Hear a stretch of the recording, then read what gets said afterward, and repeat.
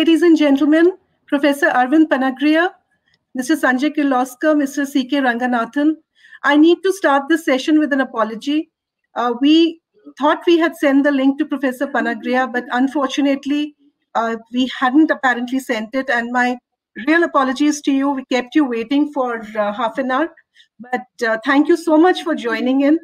And once again, apologies to you and apologies to all the delegates that we have kept waiting. But many thanks for joining us at the AIMA National Management Convention and for agreeing to do the session on curing the economy from COVID's effects. You have been forthright in your views about what is the right way to go about reviving the economy, and it is exciting to have an opportunity to hear your prescription for economic rescue and rehabilitation. Thank you, Mr. Kirloskar and Mr. Ranganathan, for joining this conversation.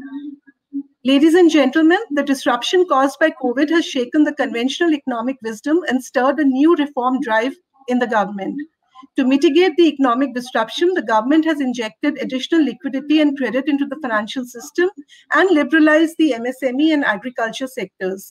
It is trying to help domestic industry by raising barriers against imports. It is also trying to attract foreign investment in manufacturing by persuading states to make land and labor available with minimum regulatory compliance.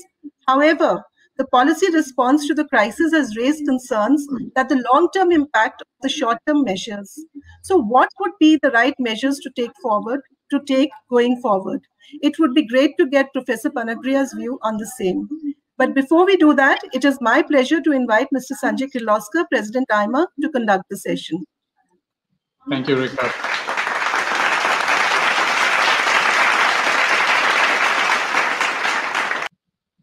Dr. Arvind Panagariya, former Vice Chairman, NITI Aayog, and Professor of Economics, Columbia University. Mr. C.K. Ranganathan, Vice President, AIMA, and Chairman and Managing Director, CavinKare Private Limited. Ladies and gentlemen, it's a great pleasure to have you and a very warm welcome to everyone in this session. In this session, we will have a conversation with one of the leading economic gurus of our times, Professor Arvind Panagariya, Professor of Economics, and the Jagdish Bhagwati Professor of Indian Political Economy at Columbia University and former Vice Chairman of NITI Aayog. Professor Panagariya, a very good morning to you. It is a privilege to have you, and many thanks for agreeing to share your thoughts on rehabilitating our economy from COVID's impact. You have been very vocal about how India can be bold when others are afraid. As Vice Chairman of NITI Aayog, in the first 3 years of the incumbent administration, you shaped the policy thinking of the first Modi administration, and your opinion carries weight in the corridors of power. You've also had a say in global economic affairs because of your involvement with the World Bank, IMF, UNCTAD, and Asian Development Bank. Your ideas and work were valued by the UPA regime also, which conferred the Padma Bhushan on you in 2012. This is a wonderful opportunity to interact with you and learn from you. Thank you for joining us today, and a very warm welcome again to you. Ladies and gentlemen, COVID has rocked the world. It has made more than 25 million people or 30 million people sick and killed nearly 1 million. India has suffered heavily as its COVID cases have shot past 5 million and its daily infections have risen by tens of thousands since August.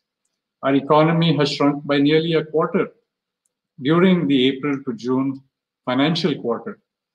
Private consumption fell by more than a quarter, while investment declined by nearly a half. Construction was down by a half, and the manufacturing drop was about 40%. Agriculture was the only bright spot with a 3.4% growth in output. Our government has tried to shore up the diving economy with a 20 lakh crore rupee stimulus, mainly made up of credit and liquidity measures. The government has also come up with the idea of making India self-reliant in order to boost local industry and jobs. India is trying to enter a quick fix trading pact with the US to source investment and technology and to boost exports. However, there are pros and cons of every policy choice. And who better than Professor Panagariya to explain to us what would work and what would not? This is going to be a freewheeling session. I will kick off by asking Dr. Panagariya to share his initial thoughts, followed by a few questions. I will then request our Vice President, Mr. C.K. Ranganathan, to ask a couple of questions. And I would then request the audience to post their questions to Dr. Panagariya, and we'll take that up during our conversation with him. So, Professor, I leave it to you, maybe your initial thoughts, and then I will follow that up with my first question. Thank you, Mr. Kirloskar, and very pleased to be with you all. It's an honor to be invited to speak. I'll just take 5 or 6 minutes to give some initial thoughts because I think it'll be much better to leave much of the time for Q&A. So let me just first say that we already have the numbers now for April-June quarter, and the GDP fell by about 24%. Many of the analysts have sort of said that, interpreted this decline as a sort of continuation of the decline that was going on in the growth rate starting from the first quarter of 2018-19. And so, we had a declining trend of growth rate for the 8 quarters preceding the COVID. And so, these analysts seem to have taken the view that somehow, even absent COVID, we would have seen a very significant fall of the kind that we have seen. I think that's a very misguided view. Really, much of the decline is due to COVID, and that is corroborated by the fact that other countries that were hit hard by COVID have had similar declines in the April-June quarter. So if you look at United Kingdom, 22% decline, Spain, 22% decline, Italy, which was on this COVID on a little bit earlier, so even before perhaps the first quarter began, had about 18%. The United States actually is lower, 9.5%, but that's largely because of 2 reasons. One, the first round of or first wave of COVID in the United States was smaller one, where only New York State was impacted badly. And also the lockdown in the United States was not as severe as in India. Likewise, if you look at the sectors which have been hit hard, construction, transportation, hotel, manufacturing, mining and quarrying, these are sectors where the lockdown was much more effective. Agriculture, where there was virtually no lockdown, more or less kept growing on its trend value. Public administration fall was much less. Electricity, which flows on the wire anyway, again, didn't show a large decline. So the sum of it really to me is that the decline is due to COVID, and really getting the economy back to the original trajectory of 7% plus, which is where we were in the first 4 years of, 7.7% in the first 4 years of Modi government.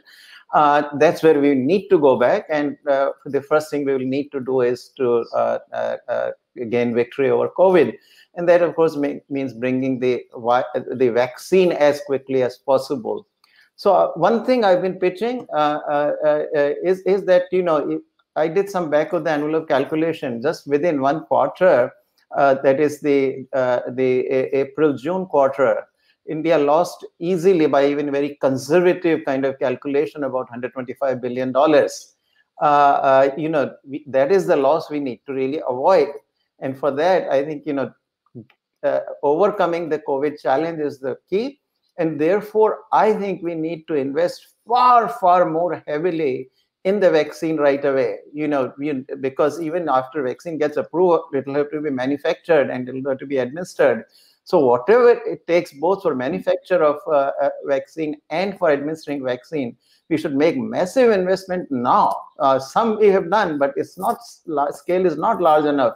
We ought to go in with at least $5 to $7 billion worth of investment in 5 or 6 of the leading vaccines. Even if 2 or 3 of those don't pan out, and just 2 or 3 do pan out, I think it'll pay off. Because remember, we are losing easily $1.5 billion or so every day that the recovery gets delayed. So that's my first prescription, what we need to, in terms of what we need to do. Once we return, and you can see the signs, as workers are returning, the recovery is happening. In August, PMI for manufacturing went up to about 52. Even for services, it went up in August to about 42 from something like, in the 20s in April.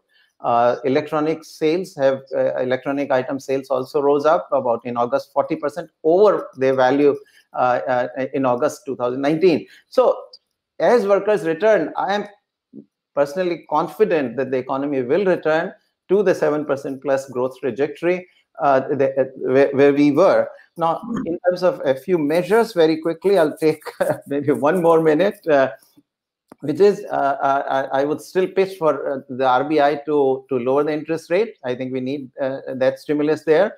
RBI should also intervene in the foreign exchange market to ensure that the rupee doesn't get appreciated, because we need the foreign demand as well.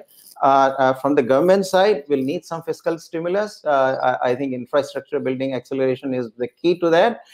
Some transfers could be made. We can come and talk about that. We should also go much faster for bank recapitalization. Last time we have made a mistake. I think we were much slower to get there. We should get there faster. And finally, I think the government is going to need revenues because the debt to GDP ratio is going to shoot up. To avoid that, to at least partially, we need to privatize in a big way, as well as monetize the assets like the roads, bridges, transmission lines, ports, airports, etc. A lot of scope there to raise non-tax revenues, and that is another thing we will need to do. So that's roughly my sort of summary comments, and we can elaborate on some of these as we go into Q&A. Thanks very much, Kirloskar.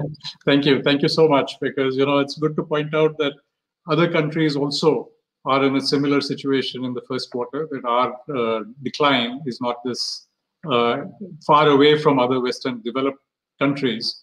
And I believe that what you said in the last 1 minute is sort of a prescription as to how we could cure the economy from COVID's effects for the long term and making the economy more resilient. So, you have said that the Indian economy has the potential to grow at 10% annually for 2 decades after COVID. But the policy of import substitution could reduce that growth rate by 2%. Could you please elaborate on that? And, we'd also like to have your views as to how Atmanirbhar Bharat fits in the larger scheme of economic reforms and how it would change resource allocation and benefit distribution. All right. So the first questions, there are 2 questions you asked about. One is about Atmanirbhar Bharat, and the first is about trade. They're related, but for the first one, in the history, there are only 4 or 5 cases where economies have grown 8 to 10%. You could start with Japan, but among the developing countries, really post Second World War, you got South Korea, Taiwan, Singapore, Hong Kong, China. I think those are the 5. Not a single one of those has grown without being extremely open and capturing the global markets, and for good reasons. You see, when you operate in the global markets, you take advantage of the scale economies. Because even for particular products, the domestic markets are not large enough. For instance, even take the automobile. Our scale today is far smaller, and the large number of small plants, and not large ones. But this becomes even much in other sectors. It's even more pronounced. Global market is about 17-18 trillion in merchandise exports and another 7 trillion in services. So you've got about $25 trillion market. That's where the big demand is. That's where, if you're efficient, then that's where you operate. Also, when you compete in the global economy, you're competing against the best. So you have to put out your best. Whereas when you compete in the protected market, what you're doing simply is that, you're keeping out any problems you have domestically. You're trying to kind of neutralize for that by keeping out the imports, making them less able, right? We fight, when we protect, we fight our disabilities by creating disabilities for those who compete with us. That's not the way. I think we should remove our disabilities, which means doing the reforms and bringing our own costs down, raising productivity. And that happens by competing, by learning from the best in the world, through adaptation of innovation, but also good management techniques, everything you do. So, it really, openness is extremely critical. So if we really veer from that, I don't think we can get to 10%. Nobody has done that, to my knowledge, anywhere. So now, how does that fit in the Atmanirbhar Bharat? Now, my worries on trade side, which I have often expressed, have had to do with something that already started. This has been going on for 3 years or more. This whole import substitution business, and Atmanirbhar Bharat to me is sort of unrelated to that. I think when Prime Minister introduced this, he was speaking to the larger Indian audience, meaning all the people of India, including particularly, especially I think in rural India, and so this was confidence building measure to me. This is a way of building confidence, that people that look, we should be self-reliant. We should not have to depend on. But that doesn't mean, even in our households, for example, when we are self-reliant, all it means is that, we don't incur debt, we don't depend on somebody giving us handouts. What we mean is that we earn our own living. It doesn't mean that don't exchange with anybody, even in the US, I'm self-reliant in this, only in the sense that, I pay my bills. But I'm not self-sufficient. I sell my services to Columbia University and then buy whatever I need from everybody else with the income that I generate by selling my services to Columbia University. It's the same thing, in effect. And what we want to do is to buy from whoever gives us the products the cheapest and sell to whoever gives us the highest prices. And that is done by simply being very open to trade. Certainly to me, self-reliance doesn't imply anything about trade being closed down. That was a separate process that was underway, which I would like to actually reverse as well. So that's roughly, where I come out. Okay, because I think Atmanirbhar Bharat, to my mind, doesn't mean blocking everyone else. It means opening up, because otherwise we are not going to get technology. Our skills, our workers are not going to get upskilled.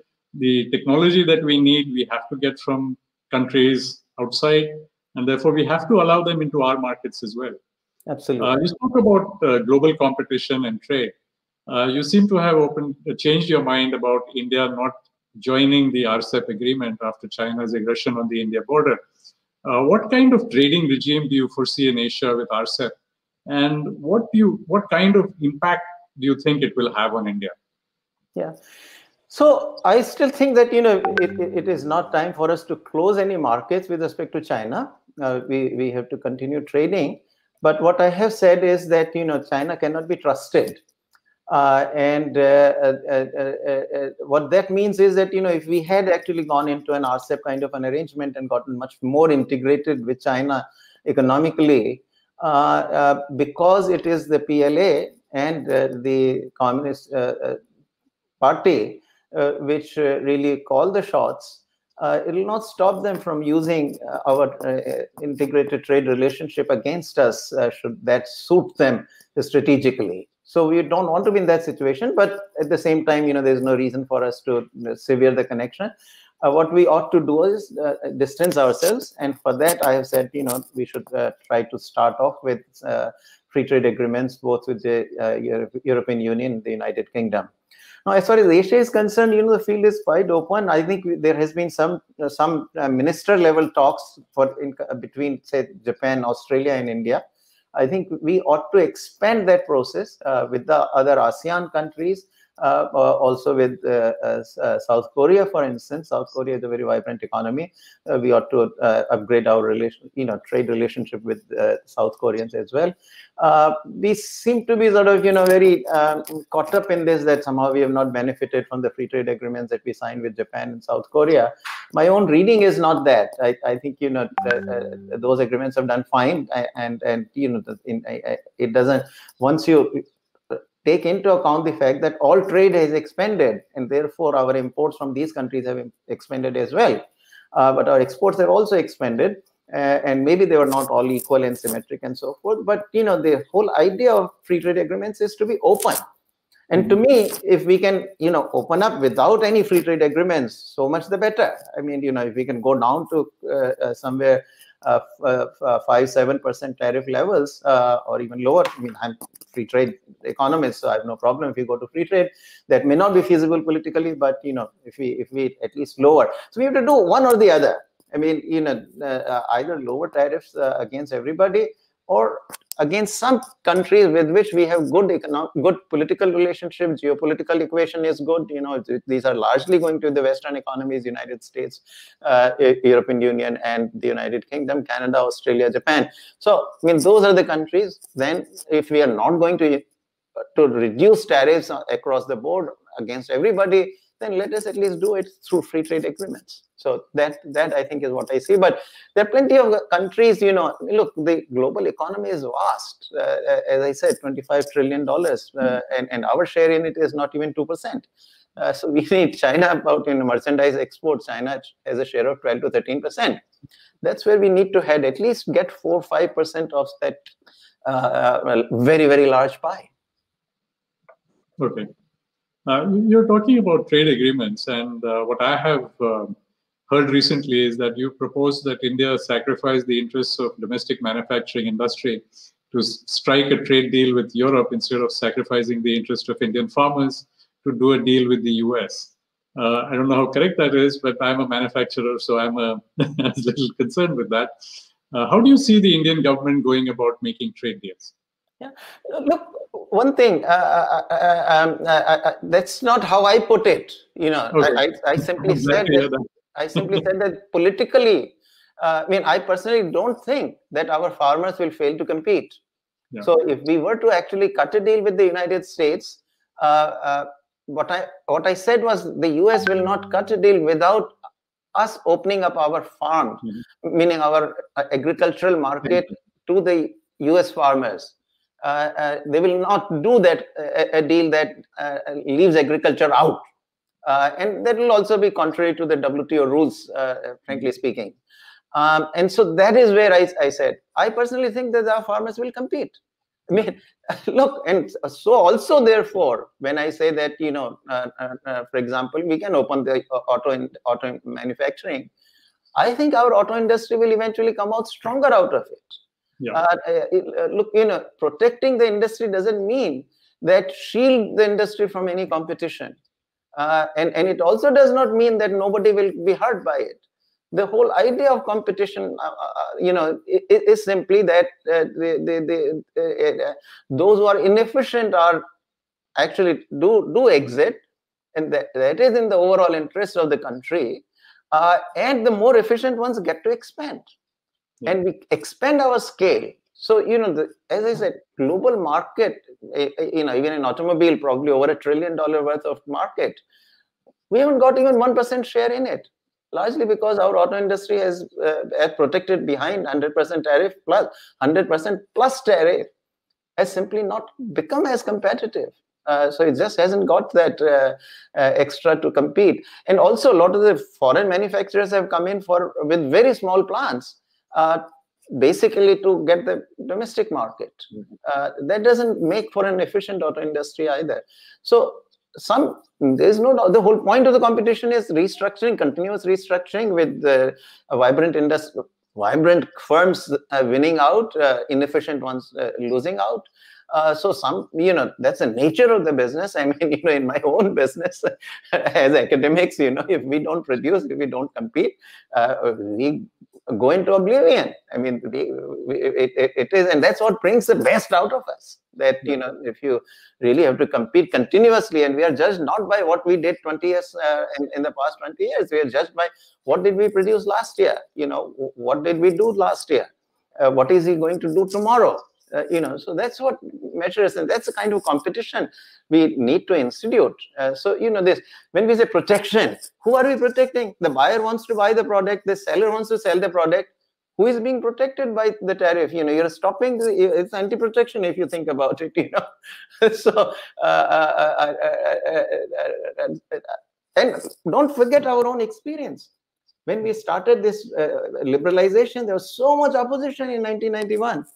But look what happened. 2002, India's merchandise exports were just $50 billion. $50 billion.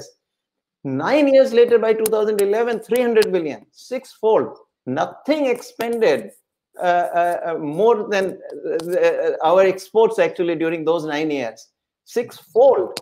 I mean, even the economy actually, GDP did not become sixfold within that 9-year period.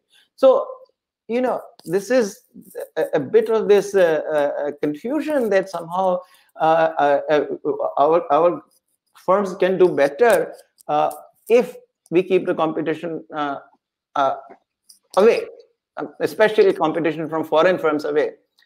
It's quite the contrary, actually. You know, if you look at it, overall growth, and remember that 9-year period, 2003 to 2011, we grew about 8.2%. That was that is the growth rate over a 9-year period that we have not repeated or ever done before either. So I don't think it's a lose-lose. It is a win-win, except that, yes, it intensifies competition, so everybody has to work a bit harder. If you remember, the head of the so-called Bombay Club, Mr. Rahul Bajaj, exported 15 million bikes now.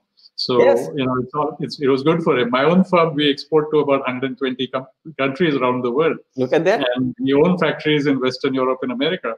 And, you know, what it has taught us is that to compete on a global scale, your products need to be the best, your finish needs to be good, your products need to be reliable, and only then can you compete. It makes us better.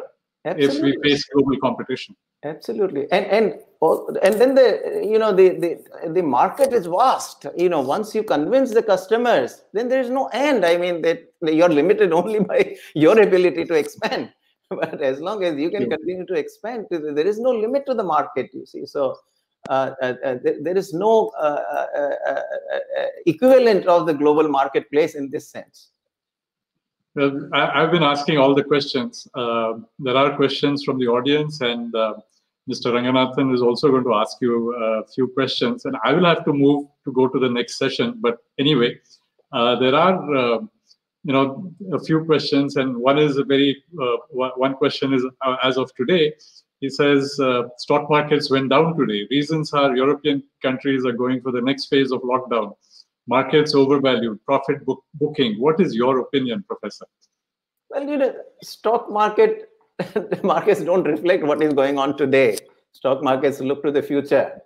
And so therefore it's very hard, but there is also a bit of speculation and all. You know, we have all seen the topsy-turvy stock market we have seen in the US in the last 2 weeks, right? You know, because these are complex markets. There were all kinds of call options that were being exercised or traded, and that also had their impact on the stock prices. But largely, I think, you know, stock markets reflect what is the future, and I think, you know, from that perspective, our stock market generally has actually now begun to show up, right? A lot of foreign capital is coming in. And they are coming in. And remember, the foreign investment is really flowing into our country, including into the stock market. And that reflects the general confidence that the Indian economy will do well over the longer run. Yeah. The next question is, what sort of adjustment should be made to India's monetary and fiscal policy to support the corporate ecosystem? Now, I don't know whether this is a trick question or who's asked this question, but your take. No tricks for me. You know, I have straightforward. I'm a straightforward person. So no, I have said already that on the monetary side, you know, I would not be bogged down by inflation because supplies will respond. You know, a lot of in my reading, April-June inflation was higher to a considerable degree. Some of it was in agriculture, in the food inflation, but to the extent that it was not in food, it was also because of the very large supply shock. You know, supplies had shrunken. And, you know, a lot of people at that time were saying that the demand will become a problem. Obviously, demand did not become a problem, which is why your inflation remained 6 to 7% during those 3 months.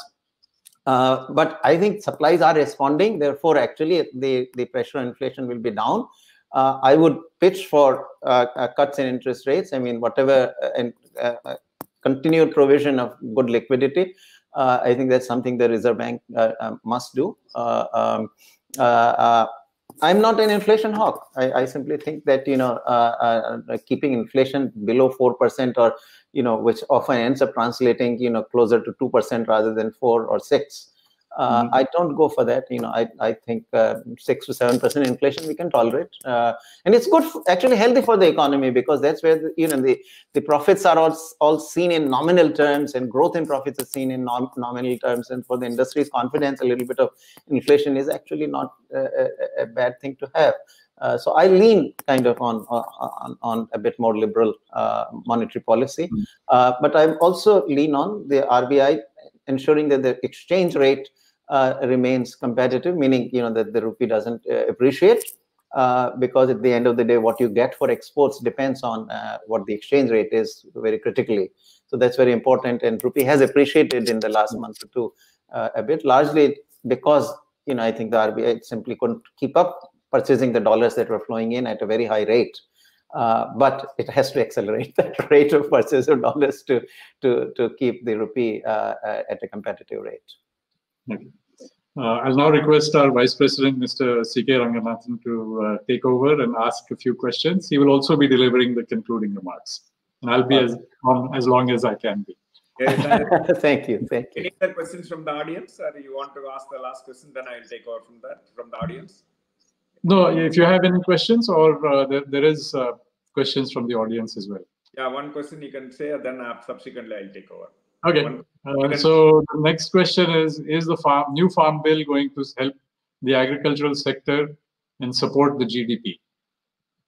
Okay. So to the first part of it, unqualified, yes. These are reforms that we have been, I have written for more than 10 years, more than a decade.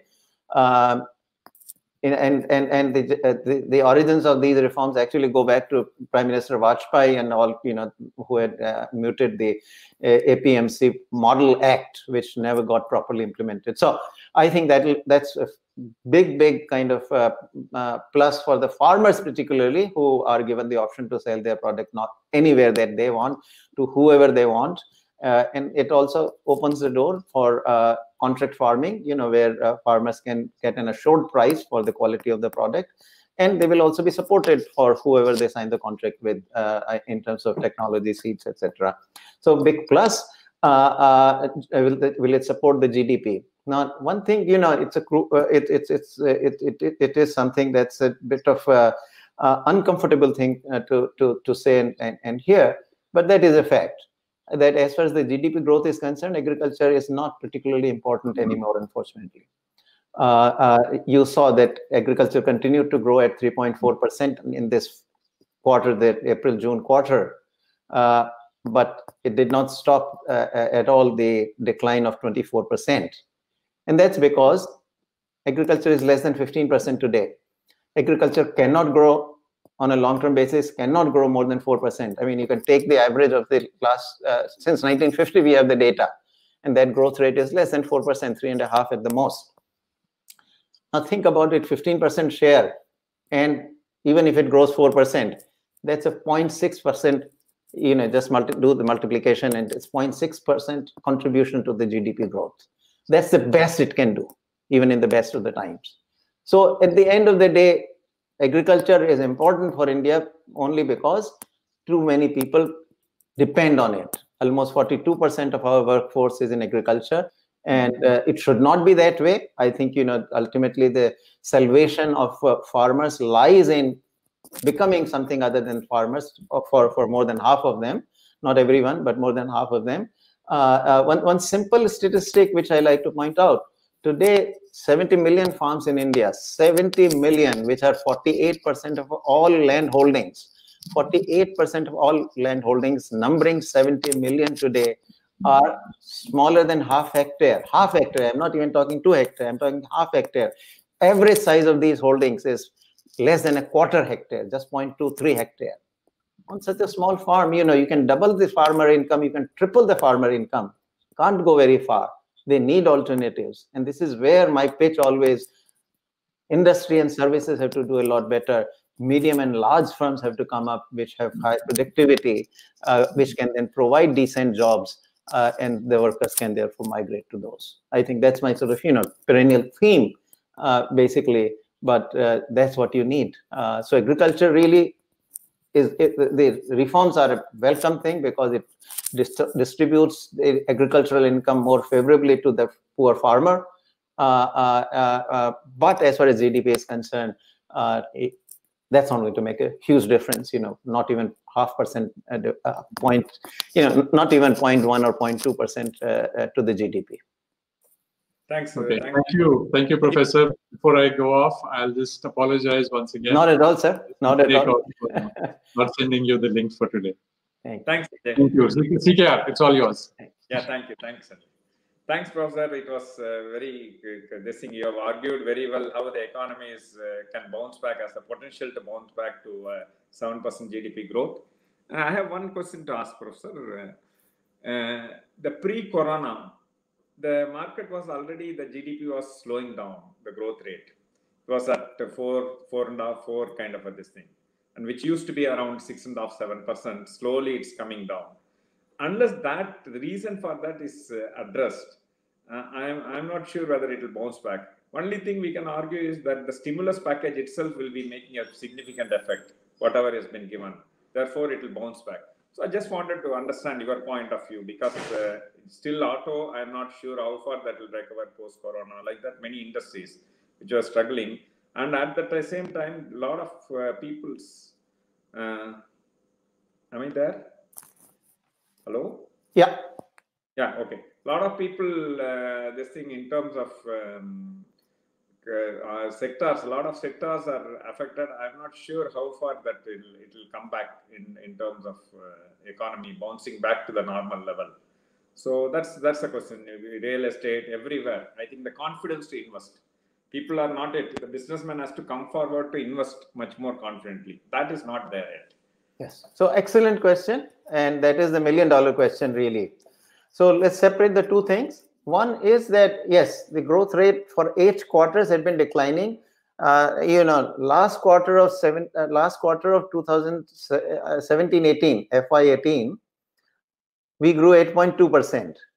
After which the slide down happened.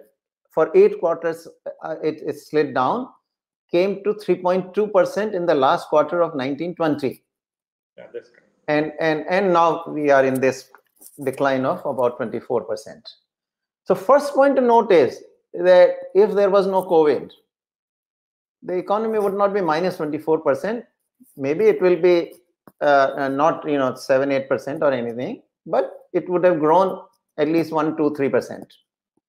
And normally 3.2% was already low enough. It would have probably bounced back by this time. So a lot of the current malaise that we see all around us, pessimism, is rooted in COVID. So that's one. Now, what was the fundamental reason that this slide down happened, right? And you are absolutely right that unless we address that slide down, to get back to, so if you look at the first 4 years which ended in 2017-18, March 31, 2018, those 4 years, the growth rate was 7.7%. So it was not something like 6% or something, it was 7.7%. It's close, almost 8% if you round it off. That's where we need to go back. And I think my own analysis and assessment is that the key factor behind it was really the financial sector. There's a lot of stress in the financial sector, and finance is so incredibly important. You see, finance is like water. It goes everywhere, and if financial sector is in stress, then it filters through the entire economy, and so that needs to be addressed. Which is why, in my opening remarks, one of the very hurried remarks, but one thing I said, we need to recapitalize the banks now, in anticipation, because we have said we will restructure the loans. So that will certainly delay some of the bankruptcies, and therefore it will delay the NPAs. But it will only delay. It's not going to stop them. So bankruptcies will happen, NPAs will rise up again. And what the big mistake we made and it was, I mean, at least I was actually from within struggling very hard to get the government to address the problem. In the end, like every other government, NPA's problems never get solved quickly. They're always, governments are reluctant to move fast. We didn't, so 2015, when we did Indradhanush, we allocated the 70,000 crores to the recapitalization. And of course, the cleanup didn't even begin till 2017. The IBC, the amendment to the Banking Regulation Act, which then led the RBI to instruct 12 of the largest NPAs to go to the IBC. That was in 2017, mid to late 2017. So that was delayed, I think, and we paid for it. I mean, we heavily paid for it, because that then also spilled over into NBFC crisis. Banking NPAs spilled over into the NBFC crisis in the end. I think we ought to address the problem today. I think the government has announced something like 20,000 crores. That is equivalent to the 70,000 crores under Indradhanush in 2015. You need to go bigger today. Do it preemptively. Otherwise, the same credit collapse will happen. See, we reacted last time after the credit collapse had already happened in 2017. Early 2017, credit collapse had happened. That's when the whole action began. We should not repeat that mistake. So I think that is very critical. I agree with you. If we don't address that, then going back to that 7.5%, 7.7% is going to be a tough going. Thanks, Professor. I think we have, though there are kind of this thing, people would love to ask questions. I think we have to close this session. Now it is 45 minutes. We have already delayed the session. Sorry once again. Apologies for that, Professor. So it's my privilege to conclude this amazing session. Professor Panagariya, it is a pleasure to hear you discuss the options to cure Indian economy of the ill effects of the COVID crisis. You have laid out the problems and the solutions in an extremely simple and cogent way. I'm sure that our audience has understood the situation more clearly, and they appreciate the pros and cons, different approaches better now. I also had the opportunity to read your article on 11th September in Economic Times. I think that is some essence is what you spoke. You have more elaborately spoken here. I think I'm very fortunate to get a much higher view. As you have been saying, timing and directing the stimulus is the key to reviving economy. The supply side has been given relief and booster shots to come out of the lockdown coma. Now, as the supply chains are beginning to function again, it may be time for a demand stimulus. It is important to bring demand back in time to absorb the revived production and accumulated stocks.